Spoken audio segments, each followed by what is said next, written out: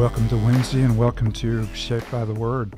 I'm Paul Kemp. I'm here with Matt Kresge and Katie Kresge, and we are reading through the Gospel of Luke together. We're excited about the adventure to read through Scripture together this year. We're reading through the New Testament, beginning with the Gospel of Luke and then Acts and Paul's letters, and we'll come back and grab the other Gospels as well and read letters that are fitting the same theme with each of those Gospels. It should be a fun year of learning and growing and seeing God work, through the story of Jesus and through the story of the early church, and also seeing Him work in our lives as He shapes us, by the Word. So we come to an exciting passage today. It feels like Christmas. We are reading the story of the birth of Christ in Luke chapter 2. So if you have your Bibles, you might want to find that. But as always, we're not reading, just to entertain ourselves or to become, a little bit more familiar with the background of the Bible. We're reading to know God. So we always offer ourselves to Him, and we offer the moment to Him as we read. So Matt, do you mind doing that for us as we start? Father, we do ask you to meet with us as we read, to reveal yourself, to transform us, to shape us. We thank you that you are a God who has spoken, and a God who continues to use your word to transform your people. And so we pray as we read this that we would be like Mary, who hears your words and ponders them and treasures them in their heart. God, would you help us to center ourselves on Jesus this morning, and would we glorify you? It's in Christ's name we pray. Amen. Amen. Luke chapter 2. In those days, Caesar Augustus issued a decree that a census should be taken of the entire Roman world. This was the first census that took place while Quirinius was the governor of Syria, and everyone went to their own town to register. So Joseph also went up from the town of Nazareth in Galilee to Judea, to Bethlehem, the town of David, because he belonged to the house and line of David. He went there to register with Mary, who was pledged to be married to him and was expecting a child. While they were there, the time came for the baby to be born, and she gave birth to her firstborn, a son. She wrapped him in cloths and placed him in a manger because there was no guest room available for them. And there were shepherds living out in the fields nearby, keeping watch over their flocks at night. An angel of the Lord appeared to them, and the glory of the Lord shone around them, and they were terrified. But the angel said to them, "Do not be afraid. I bring you good news that will cause great joy for all the people. Today in the town of David a Savior has been born to you. He is the Messiah, the Lord. This will be a sign to you. You will find a baby wrapped in cloths and lying in a manger." Suddenly a great company of the heavenly host appeared with the angel, praising God and saying, "Glory to God in the highest heaven, and on earth peace to those on whom His favor rests." When the angels had left them and gone into heaven, the shepherds said to one another, "Let's go to Bethlehem and see this thing that has happened, which the Lord has told us about." So they hurried off and found Mary and Joseph and the baby who was lying in the manger. When they had seen him, they spread the word concerning what had been told them about this child, and all who heard it were amazed at what the shepherds said to them. But Mary treasured up all these things and pondered them in her heart. The shepherds returned, glorifying and praising God for all the things they had heard and seen, which were just as they had been told. Fantastic story. I feel like it should be a Christmas Eve service or something when we read it. And it's good to take it out of the context of Christmas. Realize it probably didn't happen on December 25th. Probably happened a little bit, later in the spring. But it's the wonderful story of how, God became flesh, how He was everything that we are and yet everything that God is, all in one. And it's such an amazing thing, that the angels say to the shepherds, "This will be a sign that the King of the universe has been born into this world. You're going to find a baby lying in a manger wrapped in cloth." Yeah. And it's so ordinary and so extraordinary all at the same time. And it's a beautiful story. Yeah, I love the way that Luke records this as a historian. When he gets to verse 15, he says, "When the angels had left him and gone into heaven, the shepherds said to one another, 'Let us go to Bethlehem and see this thing that has happened.'"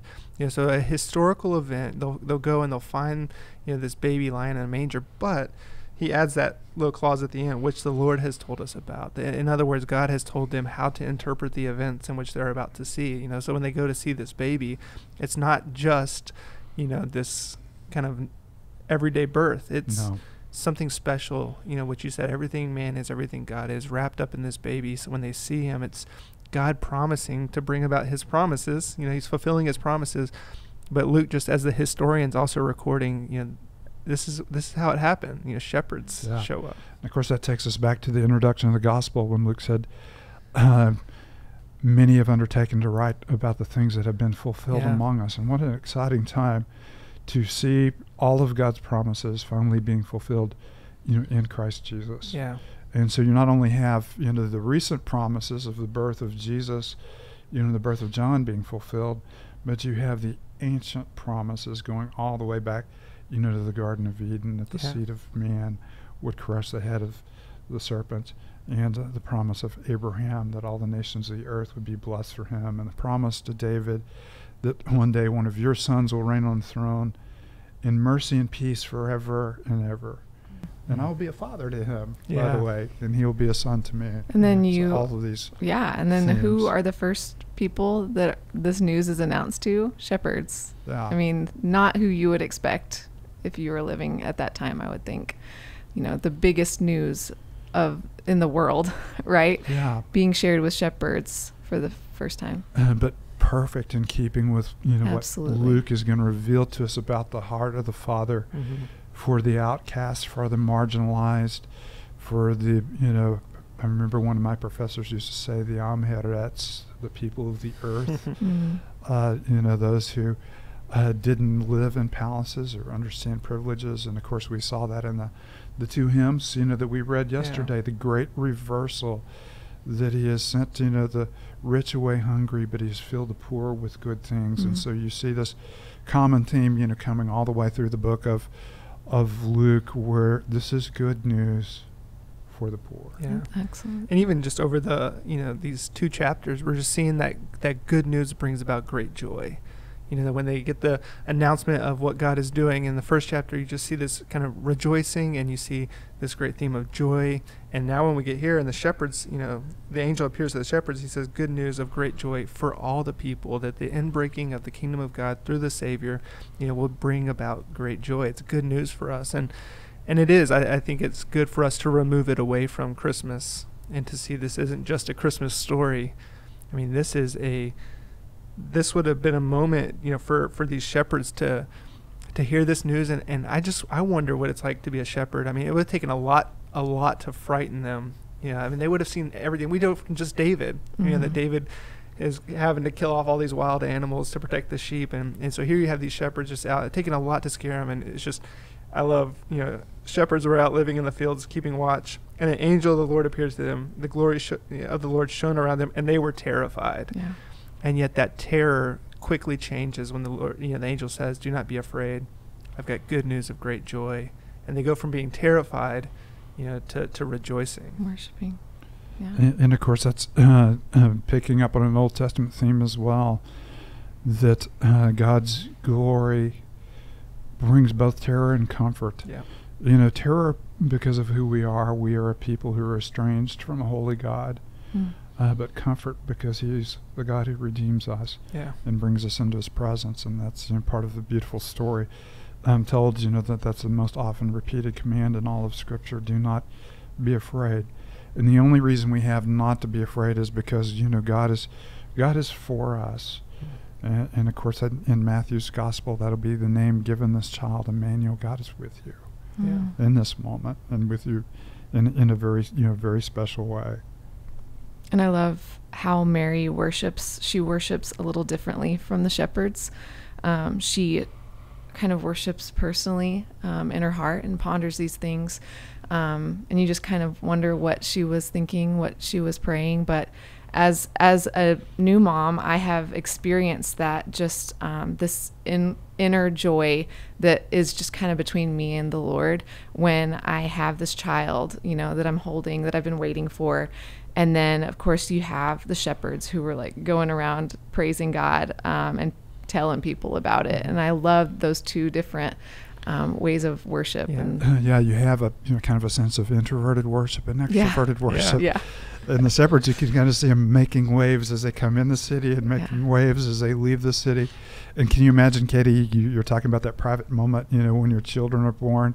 Can you imagine giving birth to your first child and you're just, kind of about to, they're calmed down, and, the room's a little bit calm, and all of a sudden Here you have come a the group of shepherds. shepherds crowding into the nursery, Yeah. smelling like sheep, looking Yeah. like they've been sleeping, with their hair all matted together, the whole, kind of thing. What an incredible, and of course that was the message of the angel. This is good news for all the people. Yeah. Mhm. And Mary was a good example of that, as one of those that the world would have forgotten. The shepherds were a good example of that, as a group of people that the world would have forgotten. And it's such a, that you just love, as we mentioned, as we started, the podcast, both the extraordinary and the ordinary nature. I mean, this is beyond extraordinary in so many reaches, but it's also beyond ordinary. It's so common Yeah. in so many reaches, and that's the beauty of God invading our space in order to fulfill his promises. Mm. I think thinking maybe on what Mary would have been treasuring and pondering, I think her song gives us a little bit of insight to that, because her song is so filled with Old Testament scriptures that she wouldn't have, I don't think Mary in that moment would have sat there and thought, what is God actually doing? I'm not quite sure. I think she was probably rehearsing all those Old Testament passages and promises that she had heard as a kid, and she's still a kid, Mhm. but I think she was just pondering and treasuring all of those things, saying, wow, God has continued to fulfill his promises. Yeah, and he's chosen me for some reason to be a part of that. And I think that would be you see it in her song, just so humbling to her that she gets to be a part of this huge thing. Yeah. Oh man, that's beautiful. Now, you say she was just a kid, which she was, but she just grew up. Yeah. Yeah. She just grew up. Yeah. And it was a big moment, to come from Nazareth to Bethlehem, not to have space, which is kind of almost a parable, that when the king came, there was no space. Yeah. Mm. There was no room.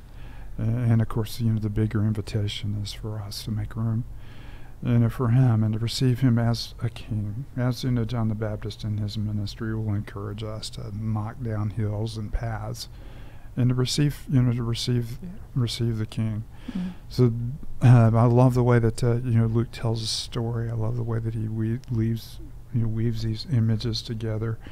And of course, from the very beginning, how many times did we hear the word City of David? Yeah. City Mhm. of David. City of David. Yeah. Yeah. It's he's definitely a historian. I mean, Luke is telling us a history here, but he's also giving us insight to the theological history that's also wrapped up in it. I mean, even, so Joseph also went up from the town of Nazareth in Galilee to Judea, to Bethlehem, the town of David, because he belonged to the house and line of David. I mean, just in case, I want to make sure. I mean, he states this right in the first chapter. Why is he writing this gospel? It's so that we may know with certainty the things that we have been taught. Right. I mean, that's why he's writing to Theophilus. And so I think this is just a good reminder to us that these things in which we've heard, they weren't just kind of made up fairy tales or speculation. I mean, this stuff is grounded in history. And yet there's also those theological promises and hopes wrapped up in all of this. Oh, So yeah. when you get to the end of it, in verse 20, it says, the shepherds returned, glorifying and praising God for all the things that they had heard and seen, which were just as they had been told. Mhm. In other words, I mean, we mentioned it in the first chapter when, may no word of God fail. And yet here we are, beginning of chapter 2, and it's still holding true. Just as they had heard, that's what they saw. Mm. And that's what the whole story will be about. Mhm. And just as God's people have heard for generations, it's now coming true in the person of Christ. And a beautiful, beautiful description of that. And even whenever the angels announce, the birth, to the shepherds, they don't say today in Bethlehem. Again, they say City of David. Mhm. Yeah. So Luke is very aware of how big this is and how small it is all at the same time. Mhm. If not for the display of the glory of God around the angels, this would have been the most unnoticed moment in all of history. Yeah. Mhm. Absolutely. And I can't imagine what that would be like first there's one angel, right? And then all of a sudden a great company of a heavenly host appears and is singing, praising God. And I would love to be able to be there and see that. And of course, someday I will get to see Yep. something very similar, but probably way bigger. But oh man, I just imagine the sky just being lit up with the glory of God and just all these angels No, that is singing. that beautiful expression. You know, they had been in the presence of God, and so they reflected the glory of, they Yeah. reflected the glory of God. Shekinah But that was glory. only a reflection. Yeah. You're right. What is in store for us? Something that we possibly, couldn't bear to see right now, but we will be transformed into His image from glory to glory, so that we may see His glory. So All fun, because of this baby. because of just because of this crazy moment Mm-hmm. so many years ago in such a humble place with such humble people. Mm. Heavenly Father, we thank you for the gift you gave us in Christ Jesus. What a remarkable gift, and what a remarkable way to give him to us. Thank you that it is good news for all of the people, the poorest of the poor, those who cannot find a place to lay their children to sleep, those who are living out filled with sheep. We thank you that you have invited all people into your presence to experience your glory through Jesus. It's in your holy name we pray. Amen.